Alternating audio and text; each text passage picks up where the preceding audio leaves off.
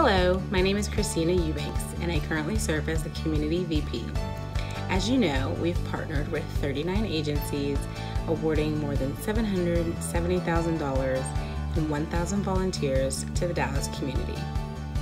Though our service hours have been reduced, we have already provided tens of thousands of volunteer hours to these agencies.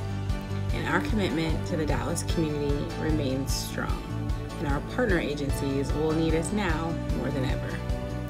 That's why we've decided to provide the agencies unrestricted use of their grant awards.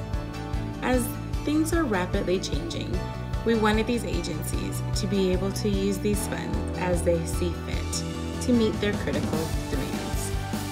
Also, our Community Assistance Fund under the Community Outreach Team has awarded 8 $3,000 grants to agencies like Metro Press Services, City Square, and the Wilkinson Center, just to name a few. These grants will provide food, shelter, and health services to the Dallas community.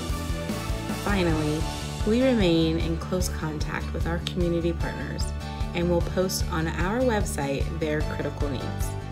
While this is not a requirement for our members, if you're looking for a way to help out during this time, you can find a list of agency needs on the JLD homepage under the Special Announcements section, JLD Agency Needs. Thank you for all that you do for the Junior League of Dallas and for the Dallas community.